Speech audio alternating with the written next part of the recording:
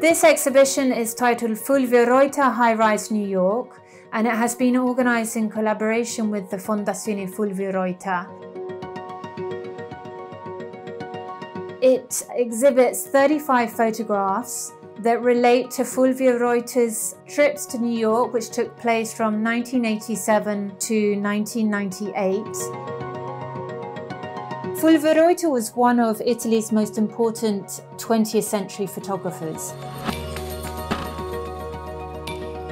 He was born in 1926 and died just before his 90th birthday in 2016.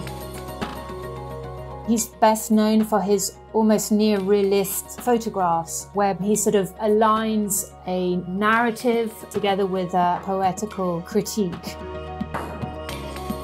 One of his best-known publications is called Essere Venezia, which he produced in 1977. On the back of this publication that had huge international success, Roiter developed a fascination for New York. He was fascinated with the parallels between Venice and New York as islands with bridges and this beautiful light and the reflections of the architecture. In the 1980s and 1990s, he accumulated a very large body of work. And just at the turn of the new millennium, around 2000, he contacted a publisher. They were effectively in the printers when the tragic events of 2001 unfolded on the 11th of September. And Roiter, together with the publisher, made the decision to immediately pull the publication, and they halted circulation.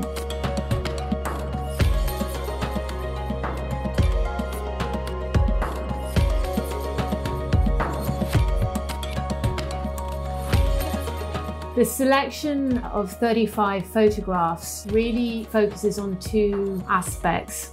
One is looking at the beautiful panoramas and architectural details. But on the other hand, I also wanted to really extract that more human element of New Yorkers themselves, the very sort of mundane goings about of going to work. The title itself, High Rise New York, looks towards the high rise of New York's skyscrapers in general, but also of New Yorkers themselves in the aftermath of 9/11 and the COVID pandemic. There is light after dark, there is life after death.